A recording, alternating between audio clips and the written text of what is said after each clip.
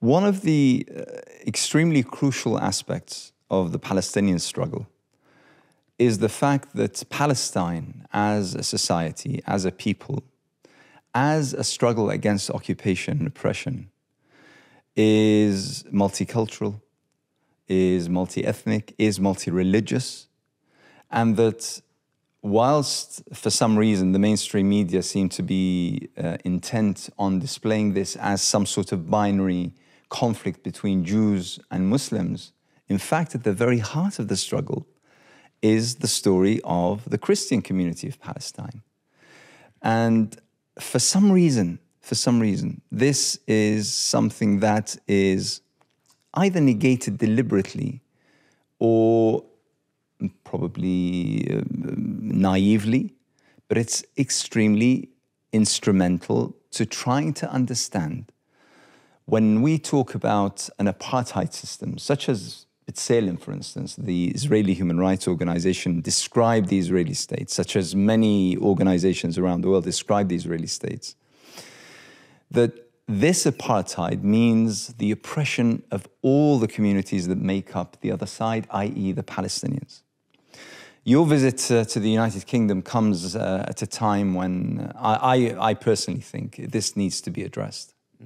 And coming from Jerusalem particularly. Of course, thank you, Anas. I think, there is misperception by many that the conflict is religious and not land. I'm always, careful to say the conflict is political, not religious. And this is a very important topic that you are raising, and we have to deal with it. For us Christians, we have been living in the country since 2,000 years, even before Islam. You see, it's the very birthplace of Christianity. Birth of Christianity. And if you read the Bible, Acts of the Apostle, chapter 2, verse 11, it says that the Holy Spirit was bestowed on the Arabs. And the Arabs existed all the time, and they were witnessing for the Lord Jesus Christ in all the time. So this factor is forgotten, and that we are an integral part and even original component forgotten deliberately of the Arab-Palestinian fabric. Yes, forgotten deliberately. Yes, I think it's deliberately. In order to show that, as we said earlier, you see that the conflict is religious, and we refuse that it's religious. I am, for example, I'm a Palestinian refugee. Since in 1948, we used to be 30 families, Christian families in Beersheba. Yes. Beersheba, yeah. Beersheba. And then all the 30 families immigrated, to Bethlehem area or to Jerusalem. And so I also carry UNRWA, United Nations Refugee Welfare Association card. But I never used it, you see. And which I don't use it for two reasons. Because the Palestinian cause is not charity. We don't want the crumbs of the world to give me some flour, some. On the contrary, the church educated me, the Lutheran Church, and empowered me to work for struggle, either in Palestine or in the whole world. And that's very crucial to understand, and especially when we speak with the Europeans who are speaking about the immigration in this part of the world. I'm telling them two reasons. That first of all, you are responsible. The Western countries are responsible. They never solved the issues, neither in the Middle East, nor in Africa, nor in Asia. So what do you expect when they come to you have to care for them.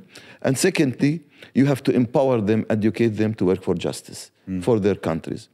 And these are crucial things for the Today, we are living a very dangerous, junction, because at the moment, there are 110 million refugees in the world. It used to be less 5 years ago. Yes. So this means the world has failed to bring justice, and peace to the world. Right. And the politicians have been a failure at this moment because they care for their interests. They don't care for justice. And it's the same with the Palestinian-Israeli conflict. They care only for their economic interests, but don't care for the justice that there is for justice for Palestinians. Makram, you're an academic, and you're someone who understands the dominant narrative within the UK particularly, but the West generally. And when it comes to the issue of Palestine, it seems, and my question to His Grace, Dr. Munib, just a second ago, what is this deliberate, the omitting of this element of the struggle, of the Palestinian struggle? Is this deliberate or not? It seems to me that the narrative has so many gaps, and those gaps need filling. You're observant of His Grace's tour, this particular visit, and his meeting with officials and the such. What was, well, first of all, your take on this, but secondly, how did you find the general response to what His Eminence said? Yeah, a few very important points. To start with, a few years ago, when we established the Cambridge Center for Palestine Studies, we thought that there is one element which has been absent, which is the Palestinian Christian element. And we thought that it's very vital to start discussing it, researching it. And therefore, we launched a program where we started discussing and inviting bishops and priests, Palestinian bishops and priests, as well as involving British clergymen, including the 104th Archbishop of Canterbury, Lord Rowan Williams, who is one of our patrons and very important researcher and theologian. We thought that it's very important as well to invite His Eminence, Dr. Munib, because, first of all, he speaks English. Unlike other clergymen, they speak either Italian or German. And I have to say, it is a problem when it comes to presenting Palestinian faces, you know, of the struggle that can reflect what's happening in a way that is clear to the Western audience. Yes, it's very important. And secondly, I think that Western audience, as well as British audience, they look differently when a Palestinian Christian clergyman comes and speaks with them nearly exactly in the same language that any other Palestinian Muslim speaks, but all of a sudden they realize that the struggle isn't religious, it's a national struggle. That's right. Oh, he's actually a bishop, he's Palestinian, he's Christian, he's Arab. So, and he speaks in the same way. So all of a sudden you see that the room or the audience start to understand that actually it's not something that they should look at negatively, they should understand and embrace. And this is one aspect that we have been noticing in the last week during Bishop Munib's visit to the UK. You see that people are slightly more receptive to what he is saying, because he's saying it nearly in the same way, but the medium, i.e. His Grace, is a different medium. So the traditional one that is usually shown on screens. Yes, yes, so indeed. Usually, you know, the Western countries and even many Muslim countries don't understand the role of Arab Palestinian Christians. So, for example, I always introduce myself, you know, I'm an Arab, Palestinian, Christian, evangelical, Lutheran, and evangelical, you know, and Palestinian refugee. This is strange, you know. And we have been all the time working, you know, on development and humanitarian aid and education. For example, Palestinian Christians' role in the society is very active society. We have 296 institutions. Even if we are 1%, we are. This is throughout Palestine? Throughout Palestine. Even if we are 1%, yeah, these 296 organizations are serving are serving. They have educational ministry, schools, universities, hospitals, for example. The Lutheran Church owns a hospital, Augusta Victoria, Al-Muttala, yes, at Mount of Olives. That's the only cancer center for Palestinians in Gaza, in the West Bank, and so on. So, and our services, even if we are 1%, are the 90% of our beneficiaries are non-Christian. yes. So we don't serve ourselves because we are an integral part Yes. of our society, and we are serving our society. Yeah. And many of even the politicians who are today in Palestine or so on, they were educated in our schools. Yeah.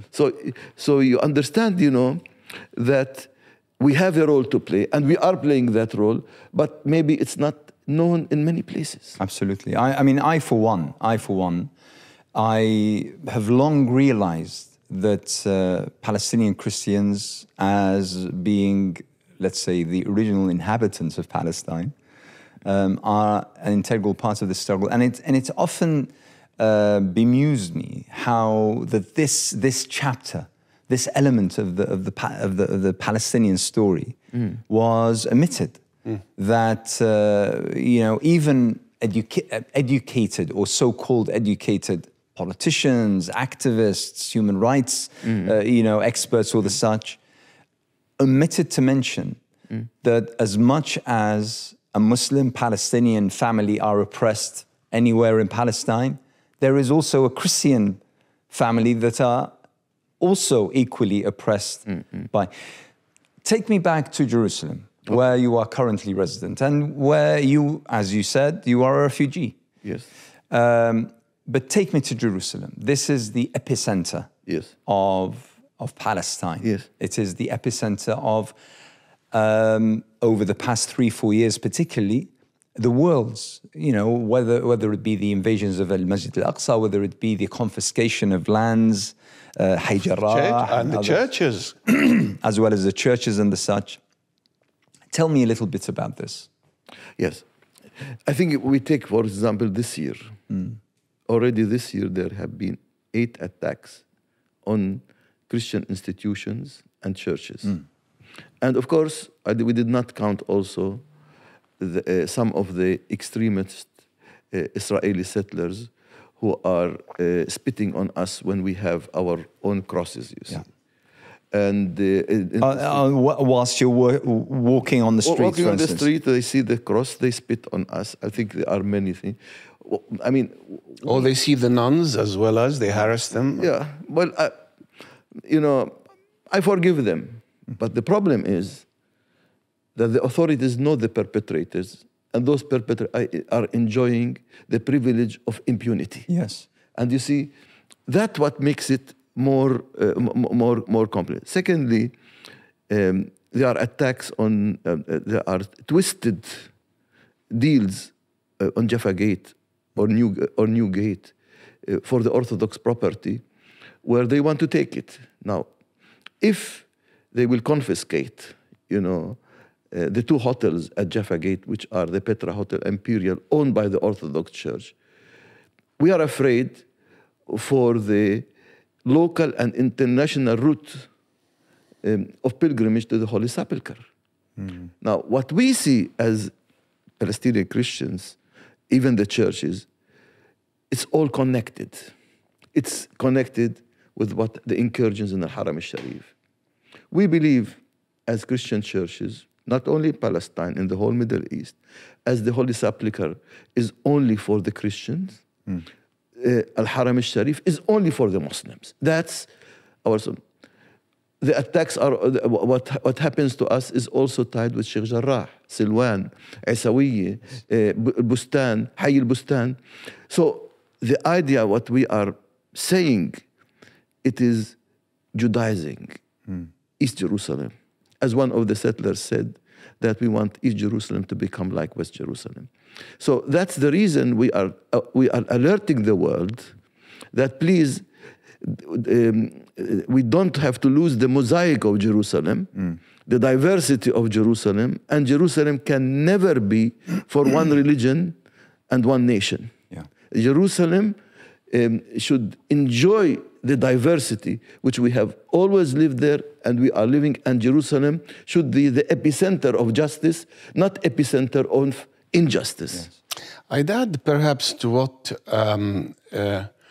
His Eminence said, that it's part of a master plan. And what we see every day, we think that these are just scattered issues.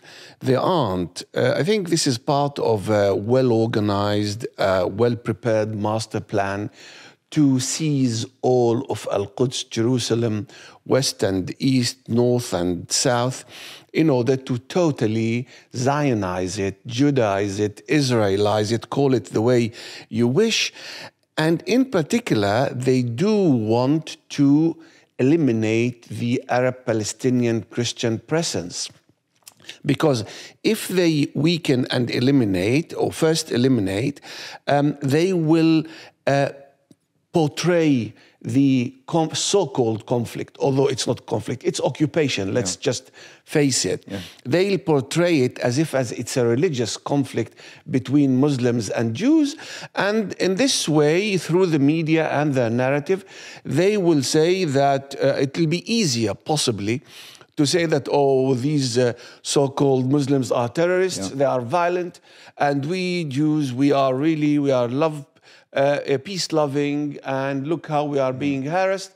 And then they think that the world will actually side by them. Whereas if the struggle remains in this way, tripartite, including Palestinian Christians, I think it'll be difficult for the Zionist plans to be implemented, because there is always an Arab-Palestinian voice which is saying, look, we Christians, we are part of the Palestinian Arab people. We are united with our Muslims who are Palestinian Arabs, and this is one struggle, one national struggle. We have one narrative. This will make their lives, the lives of the Zionists, a little bit more difficult. Yeah. The trouble is that they are trying to weaken they are trying to weaken all Palestinians in Al-Quds in particular, but they are trying to weaken Palestinian Christians in two ways. First, they'd like to seize as much as lands and properties as they can. In many ways, His Eminence used the term twisted deals. They are more than twisted, I think.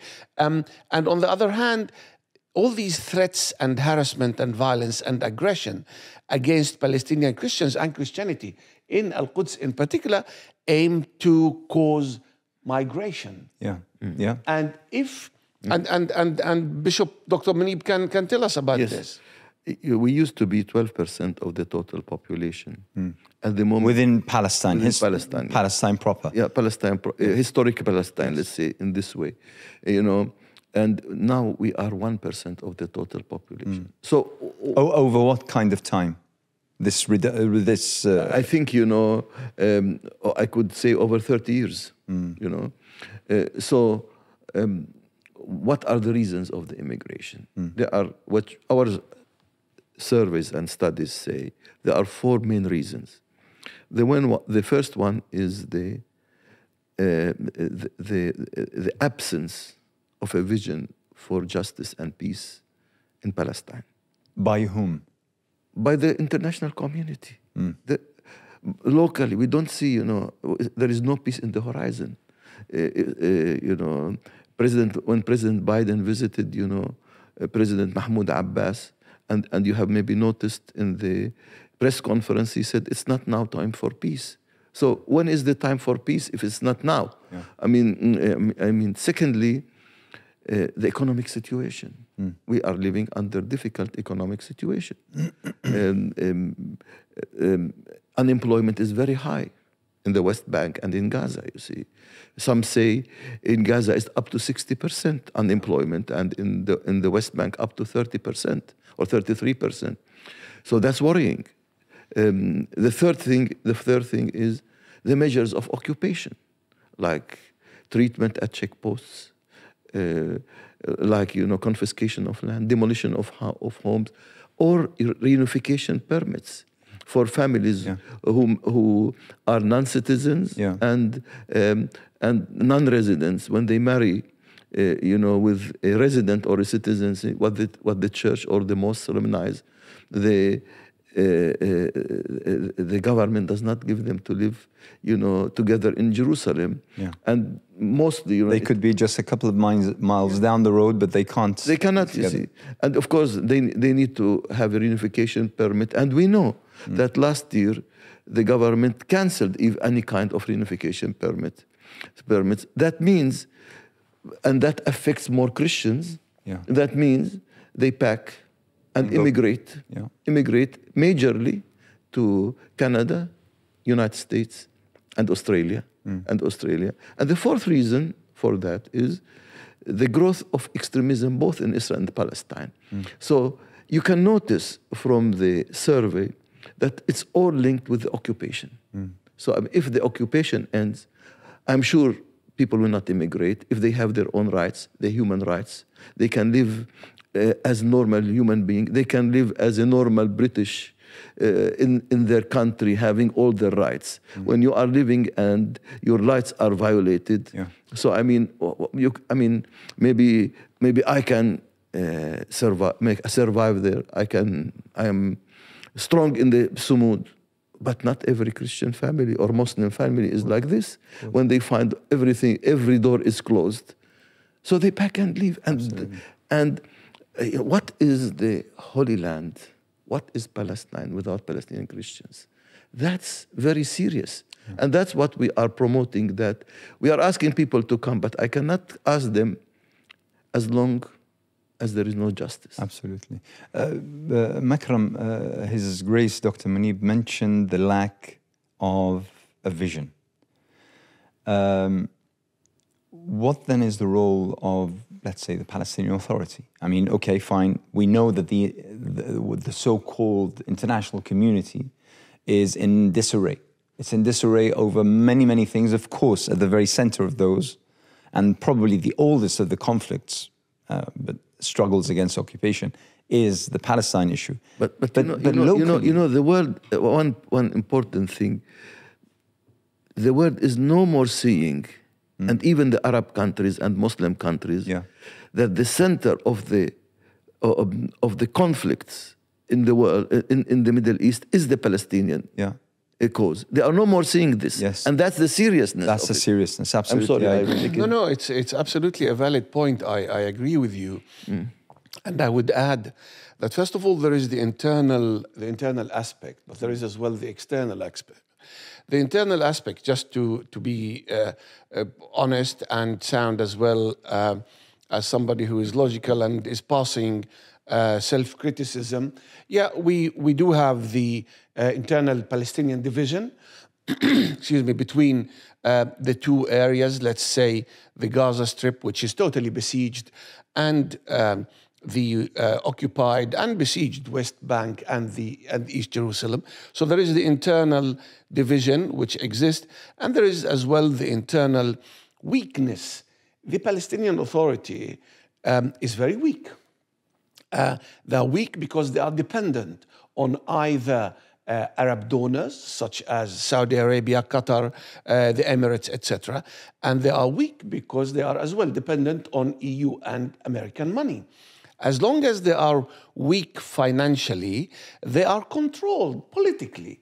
So this is quite a very important aspect. Now, this is the internal side, but there is as well the international element that His Grace has been witnessing now during his visit in Britain.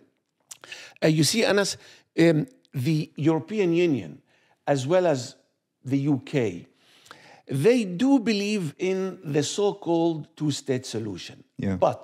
And yes, truly, every time they keep repeating it like a mantra. But does it have teeth? No. Over time, the more they repeat it, it's an indication that the Israeli occupation is intensifying its aggression. But on the other hand, the more they are repeating it, the more the Israeli occupation is intensifying, building settlements. So this so-called two-state solution is diminishing, Absolutely. in fact, on the ground. Smotrich, the Minister of Finance of the Israeli occupation government, has just announced that they are going to build 155 new settlements. Where on earth the Palestinian state will exist? So even if we agree, even if those who agree on a two-state solution only in 22% of original historical Palestine, if you deduct from the 22% the so-called land allocated Area A, Area B, Area C, for the Palestinian state, where is it going to take place if it's full of settlements, colonial settlements by colonizers whose number are now nearly 1 million? So this is why I believe that the mantra of two-state solution by the EU and the UK and the likes of the US and the so-called dead quartet is actually only like a medicine which actually is being renewed only to neutralize Palestinian ambitions. And this is quite a serious matter. And the crucial part of this is that it continues to offer Israel time.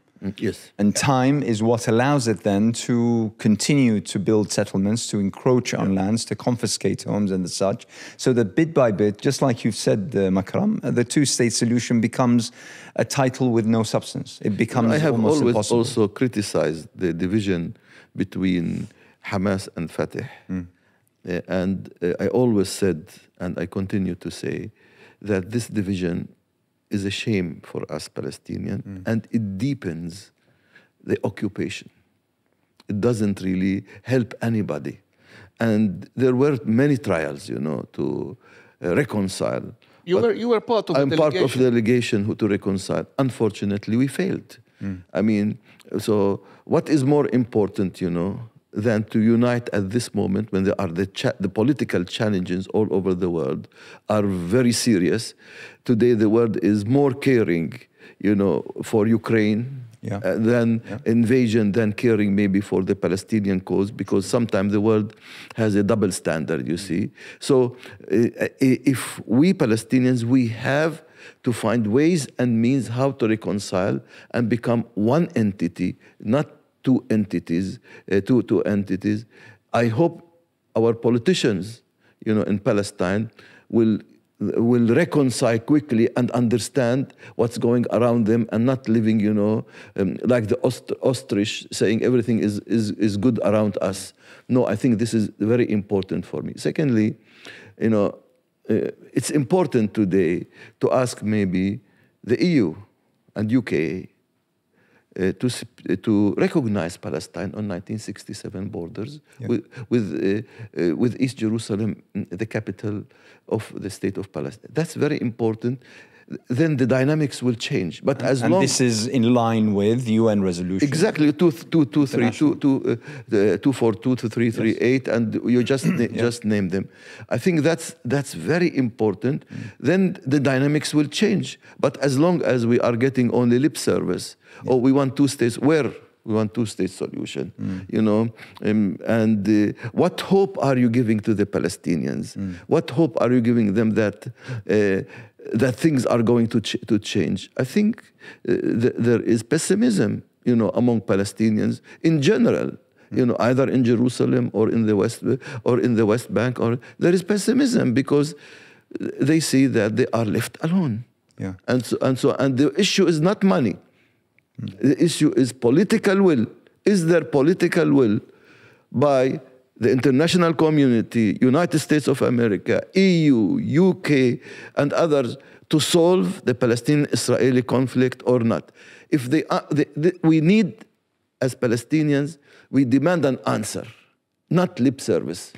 I agree with you, and undoubtedly, you see, Your Eminence, you see, I keep telling Bishop Dr. Munib that it's true, undoubtedly, that the internal division is negative, is unhealthy, and it needs to be sorted. But I also hasten to add that this division did not exist when the late Yasser Arafat was alive. There was no division, and still the Israeli occupation besieged him, his headquarters, and led to his killing, his martyrdom, his death, call it the way you wish. So indeed, the division is negative. It should end. However, it's being used by external powers. Nonetheless, if the EU and the international community are really serious about implementing international law, they should come and say, these are the resolutions, there are UN resolutions, according to international law, let's recognize the state of Palestine, at least according to 242, 338 UN resolutions. And if we recognize the state of Palestine with East Jerusalem as its capital, then there will be new dynamics. Exactly. But they are not even doing this. Exactly. I think, I'd like to, pick on this particular point regarding the internal division. It seems to me that the party that is really divided is the international community.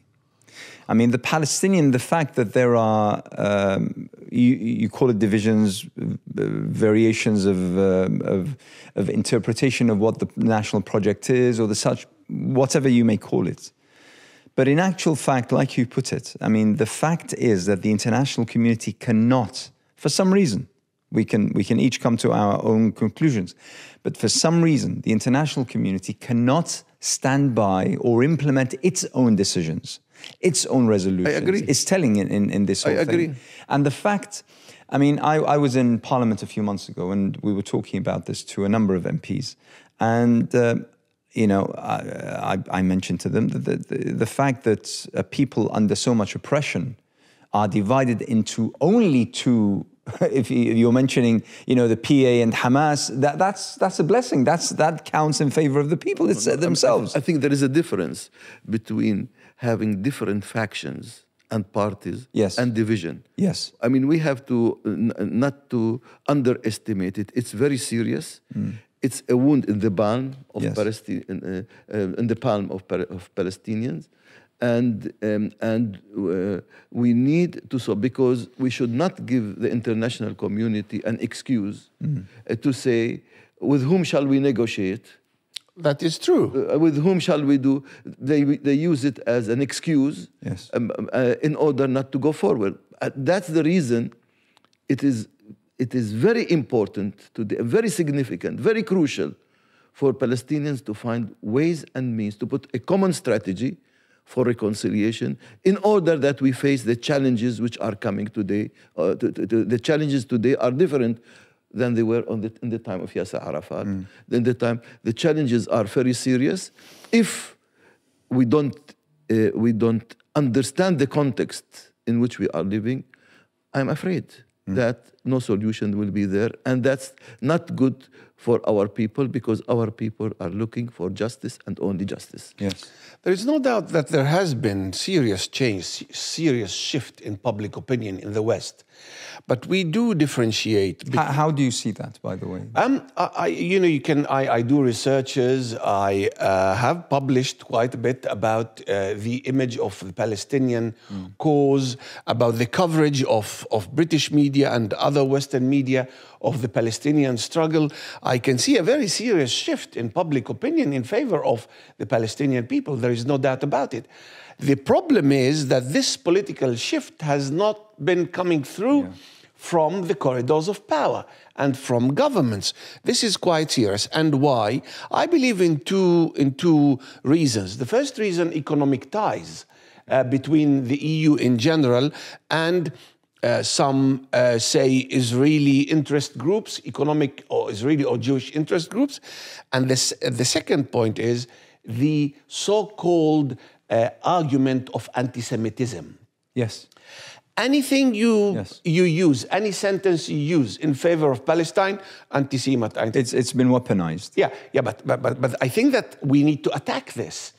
First of all, we shouldn't agree to mix between Judaism, Jews, and the Israeli occupation. These are three different things. True. We do understand. I master Hebrew. I know the Bible. I know very well, and I can give lectures about it. We shouldn't. And the very fact that they are weaponizing it is actually immoral, illegal, and should be attacked, and attacked logically and attacked scientifically. We need to explain to the world that we are not anti-Judaism, we are not anti-Jews, but certainly if you claim that you are against the occupation of Ukraine, then Ukraine should wait a little bit. It's only less than 2 years old. We have been queuing for 75 years.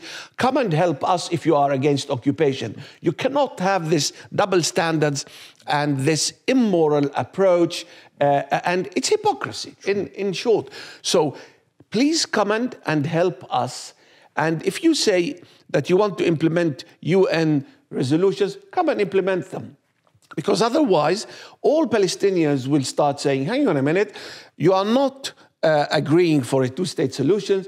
All of Palestine has been occupied. Hundreds of colonial settlements are there. So what do? Do we opt to a one-state solution? And even if it's a one-state solution, it's an apartheid state. Will you accept it? So the thing is that there is more work which needs to be done amongst the corridors of powers. And I believe had the Arab world and the Muslim world, you know, these are two amorphous descriptions, been pressurizing European governments to accept the two-state solution, they would have accepted it. The thing is that, sadly, the Islamic world and the Arab world are not, in brackets, weaponizing their economic power in order to implement justice in Palestine. True. Only the money from the Gulf could have ended the occupation in 72 hours and installed the Palestinian state. True. Instead of normalizing with a government which is an occupation government known for its apartheid and its daily aggression and killing against Palestinian people. This, what should be done by Muslims in the world and by the Arab world. Sadly, they are not using their financial resources in order to implement all these UN resolutions. A few minutes ago, you mentioned that this internal division, I just want to touch on this and then move on, but sure. The internal division, you said that it wouldn't have happened during the lifetime of Yasser Arafat. Is it since Oslo? Is it the Oslo Agreement? There is, look, some people, well, first of all, had you asked me, I wouldn't have signed on Oslo, certainly, I wouldn't have. Some people say the very fact that Oslo was signed allowed, say, I don't know, 30,000 Palestinians to return to Palestine. So they see it as a positive act. Even one businessman told me, at least we have now a so-called Palestinian passport. Not that it helps quite a lot. I told him you cannot diminish Palestinian national aspirations to a passport which is anyway controlled by the Israelis, who actually allow or don't allow the issuance of a Palestinian passport. And they are obviously controlling the checkpoints. And we shouldn't, Bishop, we shouldn't forget the 700 kilometers of wall, in East Jerusalem, occupied East Jerusalem. Yeah. And occupied West Bank. This is quite serious. And despite the decision of the UN and the court against the wall is still there and is still being used and is still a very serious oppressive tool against the economic lives of the Palestinians. Mm-hmm. Nonetheless, definitely the very fact that Oslo was a clumsy, unprofessional agreement from the Palestinian point of view in front of very serious people from the side of the occupation doesn't help. Now, the question is, we can now criticize Oslo and say that it's a crime even. However, what do we do now? And like what the bishop said, what do we do now? Now we need internal unity. Exactly. And secondly, we need to recruit the international community. And this is what Bishop Dr. Munib has been trying. His Eminence has been explaining that the position of the EU and the so-called Western world and the US is immoral, to say the least. Yeah. They cannot continue to condone Israel's action and only say we condone, we condemn, and we still believe in two-state solution, whereas they know for sure that the statistics show that by the hour, the Israeli occupation is land grabbing, occupying, killing, torturing, arresting more Palestinians by the hour, whereas the European community and the international community is only saying, oh, we condemn, we are in favor of the two-state solution. Very soon, even a Swiss cheese would look better than the occupied lands. And I want to come back, you see, to the issue of, which I would like always to emphasize. We have lived with the Jews all the time. Yes. You see, the Jews were persecuted in Europe. Yes. Never Correct. in Palestine. Anti-Semitism is a European construct. And I want to make sure. And we lived, and we are ready to live with the Jews. We have no problem with that, you see. And I speak on behalf of the Palestinian people. We have no problem. Now, anti-Semitism, we are even against it. Of course. Because anti-Semitism is based on hatred. And racism. And it's racism. It's the same. Anti-Semitism is the same like Islamophobia. Correct. Or Christianophobia. Correct. Or xenophobia. Correct.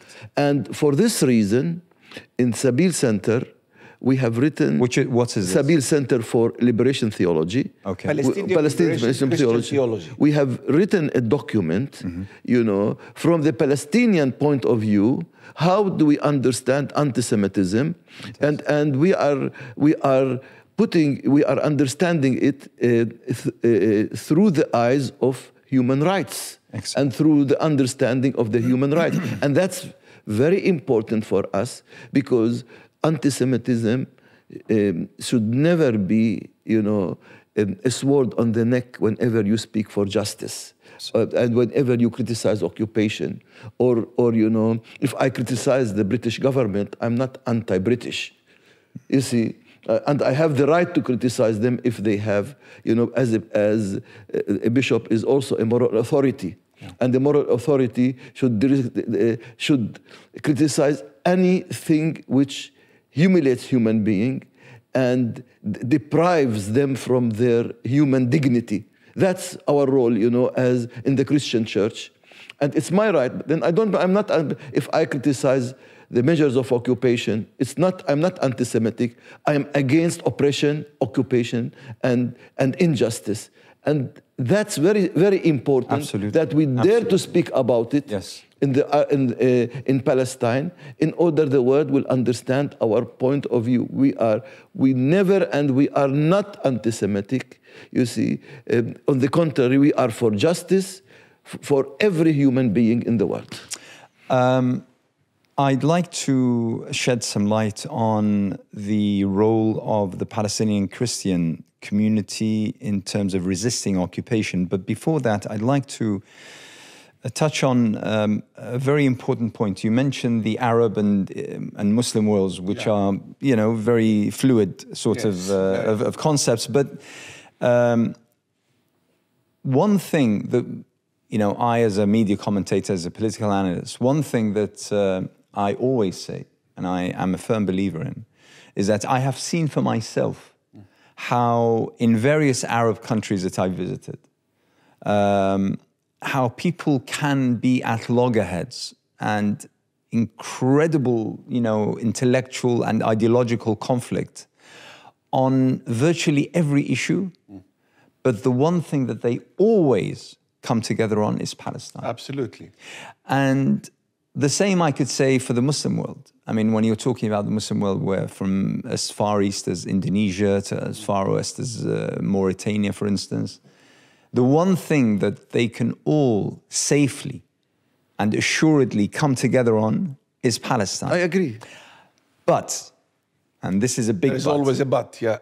The thing is that we have the stands and the convictions of nations and people, and then we have the official stands of regimes and governments. Yes. And what we're seeing right now, and I talk about specifically the Arab world, and you mentioned a number of Arab countries, many of them are now hurriedly joining the line to normalize. There's now a queue of countries that want to normalize with Israel. Now, some might interpret this as, building commercial interests, as creating peace, as cultural exchange.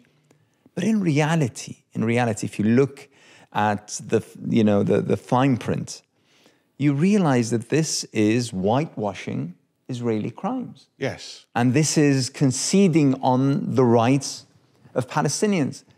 How do you see this? I mean, we're talking about now... No, we have got here a very eminent clergyman. I am not a religious personality, but as a Palestinian academic, I can tell you that I do understand, as Arab Palestinian, I do understand the Holy New Testament, the Holy Quran. I read them a few times, and I can tell you that the actions of these leaders, of these Islamic, non-Arab Islamic or Arab Islamic or Arab non-Islamic regimes is immoral. They cannot, you cannot be a moral person, no matter whether you are Muslim or Christian, and condone the Israeli occupation and not stand in favor of the Palestinians. This is just, this is obscene what is happening now. The main source of this is that these regimes are undemocratic. They are unelected, and therefore they rush to protect their seats and their ruling elite with a few technologies, whether we are talking about artificial intelligence or technology in general, or softwares for espionage and control and arms deals, or new technologies when it comes to developing agriculture and water. So you find out that they are actually worried about their own future rather than the future of their own nations. This is why we see the chasm between Arab and Islamic nations and Arab and Islamic regimes. This should be reconciled, and the more democratic process will take place in these states, the less injustice for Palestine will be. We need to try and find this route, but unfortunately, all these countries, we used to blame only the Americans and the Europeans for normalizing and accepting Israel. If now states, Arab Muslim states, and in particular Saudi Arabia, the state which hosts the Al-Haramain Al-Sharifain, this is obscene. How can Saudi Arabia with Mecca and Al-Medina reconcile with Israeli occupation, with Al-Haram Al-Sharif, and the Al-Aqsa Mosque are under occupation, with the most important and the first sacred church for Christianity, Palestinian Christians, Kanisat Al-Qiyamah, the Church of the Holy Sepulchre, is occupied, where Palestinians, Muslims, as well as Christians alike are being harassed, are being aggressed, are suffering, cannot move, cannot worship, cannot go through their lives. How can that be? This is something that needs to be checked, needs to be addressed, and I think that we certainly need to explain more and more from all sides. I don't differentiate at all. The bishop, you heard him saying, I speak for all Palestinians, Christians and Muslims alike, and I do the same, because we do not separate at all. We are one united people and a nation, no matter what. We believe, all of those who believe in one God. So, and this is very important, and to explain, because many of our listeners, I believe, are non-Arab Muslims, possibly.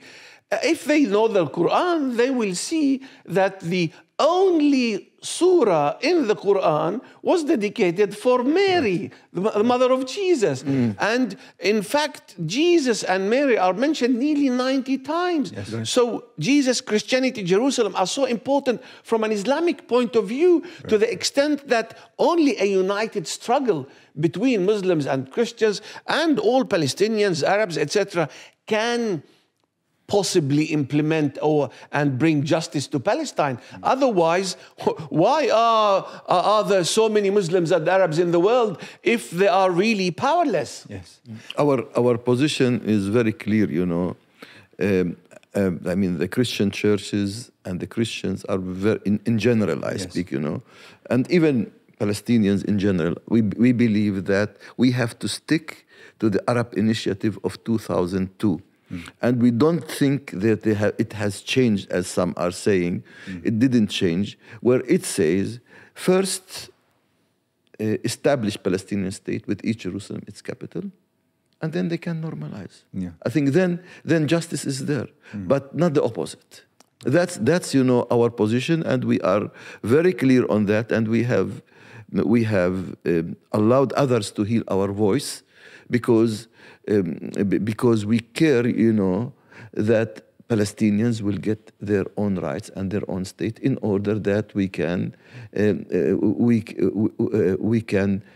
finish, you know, decades of injustice, decades of humiliation, of oppression, you know, and bring, you know, that Palestinians have the right to live their human and their national rights as any other nation. And I wonder, why is the world closing their eyes? Why are the some Arab countries closing their eyes? They have to think we are a normal nation, and we need our God-given, you know, human and civil rights to live in our country. Tell me a little bit, if I may, about the forms of resistance played by the Palestinian Christian community. I think, you know, when we want to discuss this, I think, you know, we had last November, there was, you know, a conference to speak on resistance, you know, and from the Christian in Beit Sahur. In Beit Sahur. In Beit Sahur. Just near Bethlehem. Yes. Near Bethlehem, you see.